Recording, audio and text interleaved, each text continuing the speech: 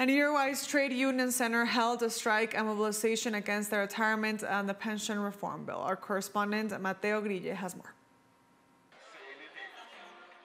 For the second time in 2 months, the Uruguayan Trade Union Center held a partial general strike, this time under the slogan "Against the Inequality Model." The strike included a mobilization to the Legislative Palace. We are clearly facing a government that only thinks of those who have money, of businessmen, and of those who in some way are starving an entire country today. There is more hunger, more people eating in soup kitchens, and yet the government's approach is contentious and criminalizes solidarity and even poverty. We are really facing a lack of empathy with the people, of a government that really attacks a part of the country.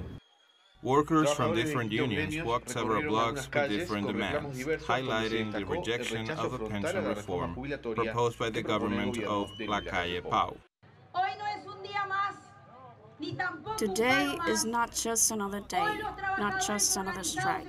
Today we, the organized workers, are here, but also throughout the country to stand up to the brutal reform that they want to impose on us.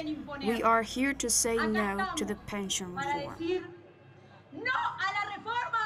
According to the workers, the reform proposed by the government and currently under preliminary consideration only benefits private pension funds administrators whose sole objective is to profit. This reform only benefits the folks taking care of the hands.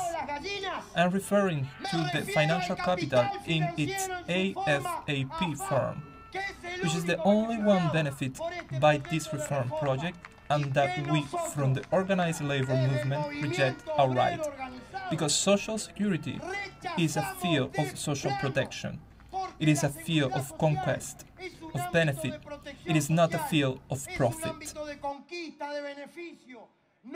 According to the government, the bill seeks to ensure the future sustainability of the pension system, but to do so, it implements an old recipe. It increases the retirement age and reduces pensions and retirement. Given this scenario, don't let them steal our future. Long live the working class. Long live the trade union center. And long live those who never surrender. It is likely that the conflict will continue and that this will not be the last mobilization on this issue. Mateo Grille, teleSUR, Montevideo, Uruguay.